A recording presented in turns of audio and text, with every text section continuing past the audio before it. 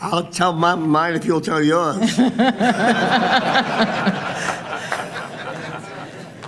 Look, without question, if I can list a number of them. My stammer is one of them. It's never been fatal. I don't consider any of my flaws fatal. I'm the luckiest guy in the world to end up where I ended up. How can I call them fatal? But on the other hand, I've got plenty of flaws. One of my biggest flaws is quick trigger, impulsive, etc. One of the ways you deal with that is you get strong-willed people around you. The people at breakfast this morning saw my wife correct me on a view that I had,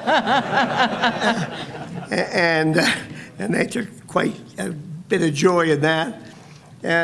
But you get a staff that knows that their future is tied to them pushing back.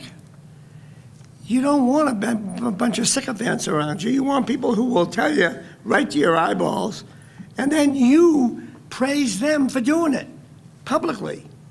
And you get a behavior going where people challenge each other openly, and it changes the game.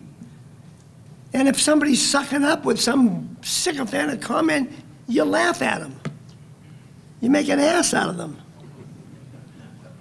So you want people to constantly be pushing back. So, I mean, I'm ready to jump on a new idea and go after it, and somebody says, wait a minute, come on, we tried that. Okay, we look at it again. You get people who are strong around you if you want a way to combat some of your weaknesses. You fill in around you. So I would say that's the best one I can come up with, but I probably got some other people could pick a lot of more of them.